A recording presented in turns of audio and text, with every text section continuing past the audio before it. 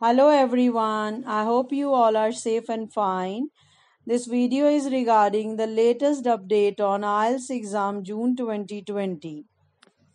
All the paper-based exams of June 2020 have been cancelled in India as a preventive measure for COVID-19 novel coronavirus. As we all know that all the exams of April and May 2020 already got cancelled due to COVID-19, but now they have cancelled all the exams of June 2020 as well because the things are still not normal and the cases are increasing in India and there are no guidelines that how many students can sit in one center. As you can see, the emails from British Council and IDP regarding the 6th June and 13th June exam.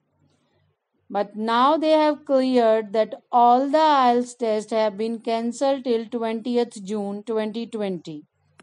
And I don't think they will be conducting the exam of 27th June. So all the exams of June 2020 which are paper based have been cancelled due to COVID-19. So I advise students need not to worry, they need not to panic. They can wait for the exam to be resumed in India.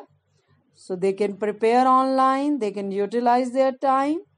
So it's my advice that prepare well and take the exam when things get normal. Thank you.